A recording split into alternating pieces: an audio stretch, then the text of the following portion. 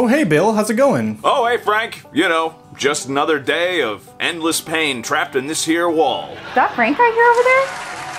Hey Frank, how's it going? Oh, you know it's going. Hang on, I think someone's coming. Shh. What the hell is going on in here? Did you hear that? Hello and welcome to Monster of the Week. This week we'll be taking a look at what is truly one of the most unsettling creatures I've come across in quite a while. Not since the Urna Curse has something so vile come across my desk, and today I'm going to be telling you all about the Living Wall. Yes, this week's monster is literally a wall, and yes, I think it is an incredible creature in a really fucked up sort of way. As always, my objective here today is to go over this monster's in-game lore, its publication history, as well as provide you with an updated 5th edition stat block and a few potential encounter and story ideas. So, what exactly is a living wall? Well, for starters, the name is a bit of a misnomer, as the living wall is actually not alive, but a type of undead. Semantics thrown out the window, though essentially a living wall is a wall built entirely out of flesh and bones, which are all harvested from living creatures. It should also come as no surprise that the living wall got its start in the horror-centric setting of Ravenloft. Specifically in the Book of Crypts, which was a 1991 publication for Advanced Dungeons & Dragons 2nd edition. This book included 9 new adventures which were all set in Ravenloft. To accompany these adventures, 4 new monsters were included by the way of the Mordinug. What the fuck is that?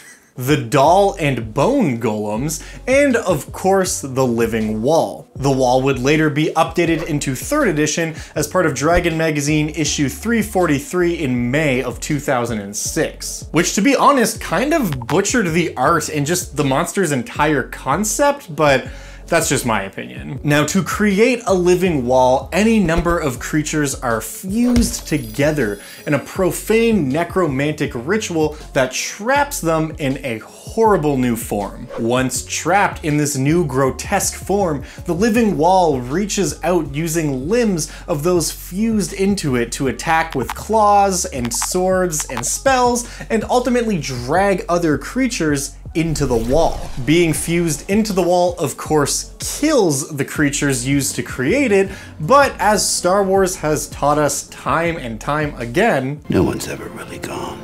The creatures grafted into the wall are thus reborn into undead versions of themselves, which are also fused into the wall. And this is where things get a little bit confusing, but stick with me. The living wall itself is one singular creature, at least for statistical purposes. It has 1 stat block and it gets 1 turn in the initiative order, but it is made up of multiple creatures. Try to think of each victim who has been trapped in the living wall the same way you might think of individual bricks that make up a normal, not horrible wall. Anyone who is absorbed into the wall loses a lot of themselves in the process and typically goes quite mad. But there are still little remnants of the original creature trapped inside that are desperate for escape. See, when a creature is forced to become part of a living wall, that creature's soul becomes trapped as well. This of course prevents them from moving on to the afterlife. Much like signing on to an MLM, the only way out is to achieve true death. Which of course means that every individual trapped within the wall would likely love to see the wall's destruction, but it's not quite so simple. The magic which created the wall itself twists its victims and forces them to lash out at any potential threat. The wall is not simply compelled to just attack every John, Jerry, and Jane that comes within striking distance, however. Only when someone actually hits the wall or does something which could be considered a threat is the wall compelled to actually defend itself. So basically, if you end up fighting a living wall, you are battling a swarm of appendages while also trying to ignore all the cries and pleas for help from the victims trapped within. But of course, there is ever more body horror on the horizon today, because if someone dies while within 300 feet of the wall, the wall is able to raise that creature as a zombie and compel them to walk over to it, at which point they become incorporated into its form. If this is all starting to sound pretty horrific to you, that's because it is. As the wall absorbs more and more bodies, the cacophony of trapped creatures desperate for release from this fleshy prison grows, and so too does the wall itself. What might start as a pretty small structure can grow to tremendous size as it absorbs more and more creatures. But as the wall sucks in more victims, its size is not the only thing that changes. The wall gains access to any equipment, racial traits, attacks, or spells the new member of its body possessed at the time of their absorption. For example, a fighter wielding a greatsword will give the wall a greatsword attack. A wizard who had Fireball and Cone of Cold prepared will give the wall the ability to cast each of those spells once per day. A fire genasi who gets absorbed will give the wall fire resistance and access to the Produce Flame and Burning Hands spells. What this means is that every living wall can be vastly different depending on what creatures are used in its original creation and what creatures it has absorbed since it was born. As you can probably imagine, that made it very difficult to create a 5th edition stat block for this monster, but more on that later. Something we also need to talk about is the living wall's built-in illusion magic. See, at first, the wall itself, at a glance, doesn't appear to be anything more than your standard stone or brick wall. This illusion cast on the creature doesn't do anything about the screams of the damned, which are literally emanating from the thing at all times, but it does create a bit of a mystery. I think the original flavor text for the creature says it best. This stone wall appears normal, but moans of pain, horror, and sorrow emanate from it. Although the wall is still, there is a sense of chaotic motion within it. This illusion adds a real element of intrigue to the creature that I think is pretty understated. Despite the fact that we're talking about a literal wall, which literally has a movement speed of 0, I think there are a ton of ways we can use this monster, some of which are a little outside of its conventional purpose. So if you'll continue on this journey with me, the next thing we're going to talk about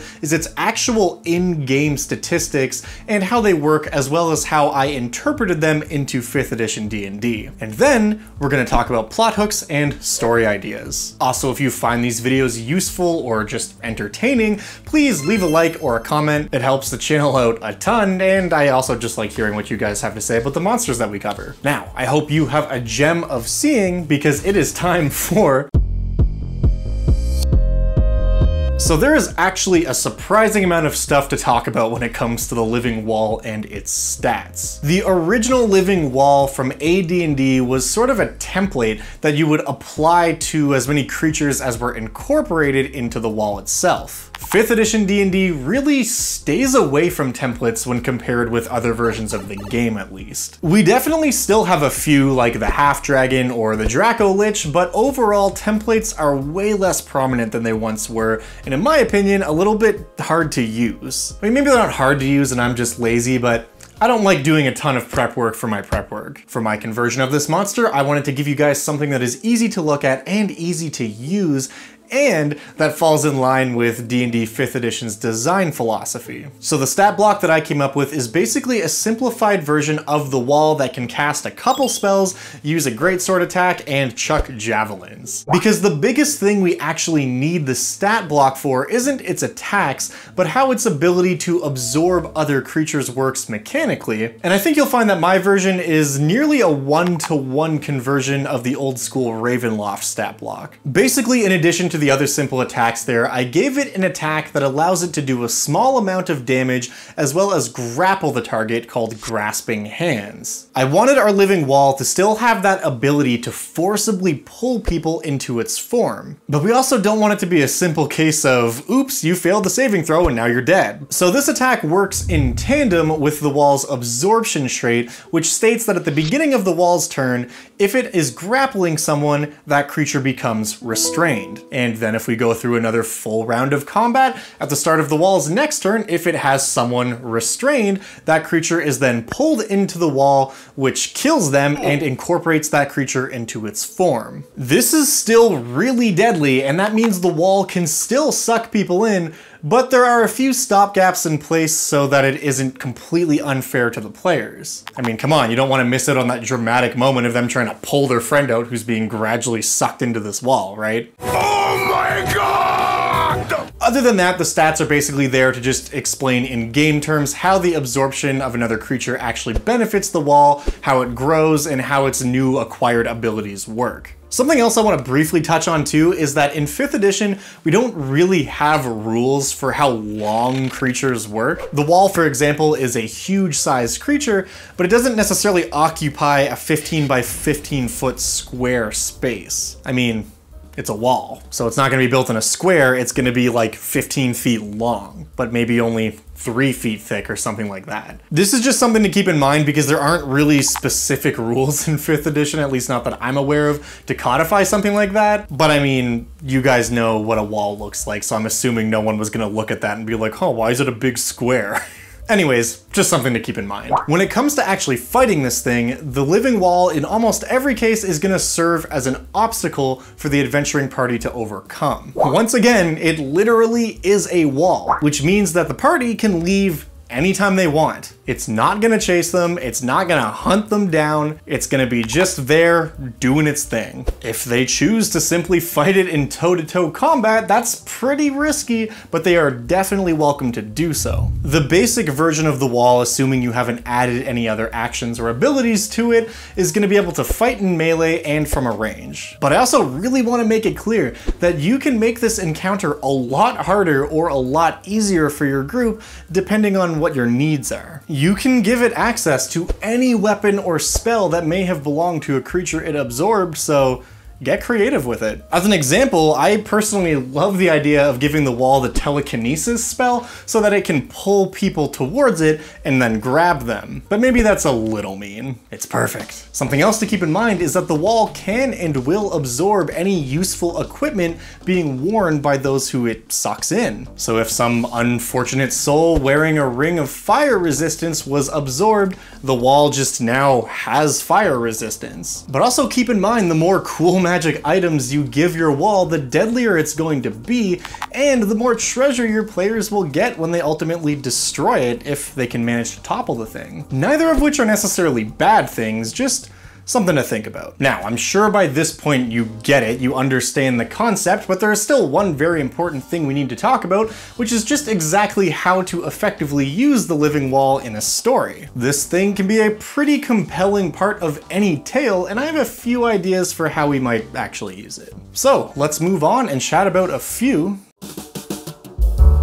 So immediately, I think it goes without saying that the wall is a potent tool a necromancer is liable to use to block off part of their lair. That was definitely the purpose behind its creation, and in fact, the adventure the living wall was originally used in describes exactly this scenario. The adventure is literally called The Living Crypt. In this adventure, the party goes out in search of some missing townsfolk, tracking them down to a mysterious cave that seems to be walled off a few feet in. At the base of the wall are a bunch of clothes, coins, pieces of armor, and other mundane items. The wall here, of course, is a living wall, and all that stuff on the floor is stuff that the absorbed victims had on them, which the wall didn't deem useful enough to actually incorporate. Something actually really interesting here is that in this scenario, the wall has a few bite attacks, as it has absorbed a few wolves who pass into the cave as well. So definitely don't just limit yourself to humanoid creatures. In any case, the local necromancer and his minions have been kidnapping people and feeding them to the wall to strengthen their fortress. Only by destroying the wall can anyone actually get past the main entrance. There is a lot you can do here as an enterprising necromancer, because even though most people won't be able to see the wall's true nature, the fact that it's going to be constantly wailing in agony is likely to turn any travelers away. Even your most curious townsfolk are not going to want to touch that with a 10-foot pole. Most people are likely to just think the area is haunted, which it is, just not in the way that they think it is. In fact, that could make for a pretty good story as well. The group of adventurers might be tasked with investigating a nearby haunted ruin, only to find out that there is a living wall blocking the way. Once they manage to take it down and get past, they may stumble upon a necromancer's lair and unwrap some horrible scheme that is much larger than they originally thought. What started as a simple ghost hunt may very well end in the player saving an entire town from being turned into ghouls. But let's take things in a slightly different direction for a moment. Perhaps your necromancer isn't one for subtlety. Maybe they are much more accomplished, achieving some sort of Dark Lord status. This necromancer has a castle, a black iron fortress, which is guarded by an army of the undead. I'm talking about some high-level, epic-tier Lord of the Rings kind of shit. Now imagine if this necropolis of evil is not surrounded by a standard spiky wall of metal, but a living wall of flesh. I mean something tremendous in size that wraps around for miles. A living wall crafted from thousands of creatures who dared to defy the necromancer's ambitions. Now sure, most people who formerly lived in the land were doomed to become zombies in the necromancer's army, but those who really pissed him off ended up as part of the wall, damned to eternal torment and forced to oversee the lands they once ruled, now corrupted by evil. In this case, the necromancer probably wouldn't even bother with the illusion of stone, but just rather let the world see and look upon what happens to those who defy the Dark Lord. If you were gonna go for something this large in scale, it would definitely make no sense for the living wall to have one singular hit point pool. In this case, I would recommend making every 30-foot section of the wall its own stat block, but of course, for narrative purposes, it's all just one giant thing. Even if the players don't end up fighting the wall, it would still make for an excellent set piece, and if they do choose to engage with it, you've got the mechanics to back it up. I imagine the screams and moans of horror would echo for miles as the players approach. And once they actually see the source of all the noise, it's likely gonna be pretty impactful. You could even have the necromancer's entire lair be built out of living walls if you really wanted to. Maybe the party has to find a specific NPC buried in the wall somewhere and ask them a question or get some piece of really important information from them. Perhaps the former king of the land is entombed deep within the necromancer's lair, melded into a wall of flesh, kept in a specific spot so the necromancer can come by and torment him from time to time. And the players have to get there and learn the secret location of some MacGuffin that might be able to stop the necromancer. Who knows, but anytime there is a quasi-sentient meat wall involved, it's gonna be memorable. One final detail I really need to note here, because I think it's really incredible, is the living wall's hatred, specifically for the one who created it. While the living wall might be bound to the necromancer that crafted it in the first place, every creature inside that wall wants nothing more than to destroy the bastard. So, if the creator of the living wall ever dies close enough to it that the wall can absorb them, it will 100% do so. And immediately after the necromancer is absorbed, according to the Ravenloft book, the wall will then expel all other corpses and spirits trapped inside of it, finally allowing them to die and rest in peace. The wall's creator, however, is now permanently trapped within a wall of their own creation, forever sealed in the stone, never to be heard from again. The wall then loses all of its necromantic powers and they are simply stuck there forever. And if that's not justice, then I don't know what is. In the grand necromancer campaign idea I was talking about before, I imagine it would be a very fitting end to have the villain slain, leaving the party to watch as the massive flesh walls tumble all around them.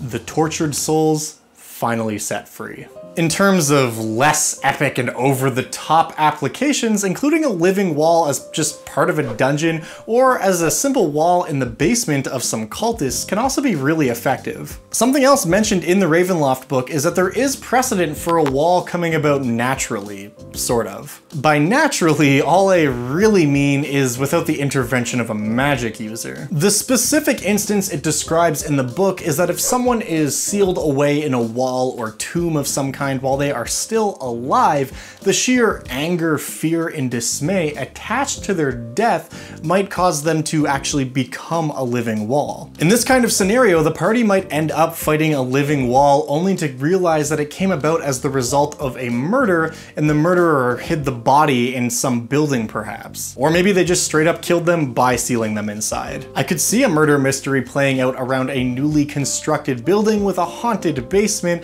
where someone killed a rival and thought they hid the body expertly. To be fair, the inside of a wall is a pretty good hiding place. Regardless of the setup though, it's likely any good characters will likely want to tear down this wall.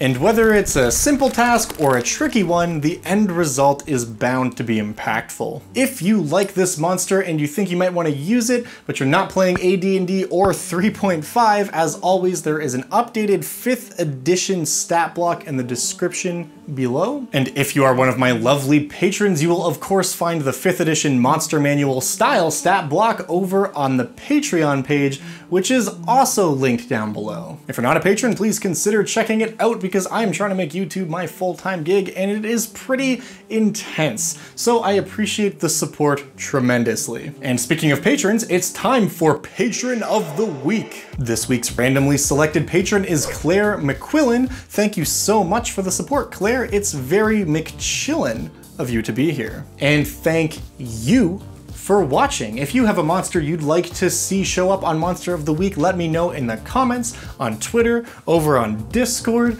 or by carrier pigeon. Whatever you might use to contact me, let me know. I will add it to the list, I will check it out, and you just might see it show up on the channel. But that's all for today. Until the next one.